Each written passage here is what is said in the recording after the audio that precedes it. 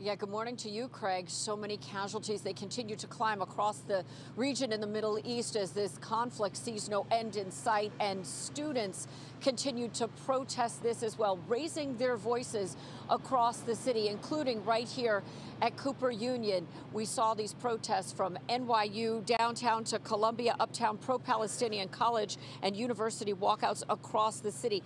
That led to a security scare here Wednesday at Cooper Union. Jewish students were locked inside the library after telling security staff that nearly 24 student demonstrators made them feel unsafe, that they were banging on the door in an attempt to intimidate and cause fear, according to those students.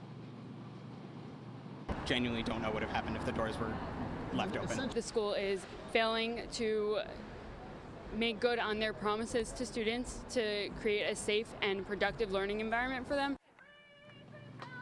Students across the city at rallies to call for an end to civilian casualties and killings in Gaza. Doing so peacefully, they marched into Washington Square Park, making a statement in support of innocent Palestinian civilians caught in the crossfire of that ongoing war, including at Columbia University, NYU, Brooklyn College, Hunter College, and the CUNY Graduate Center. There are also more demonstrations planned for today, a pro-Israel rally in Washington Square Park.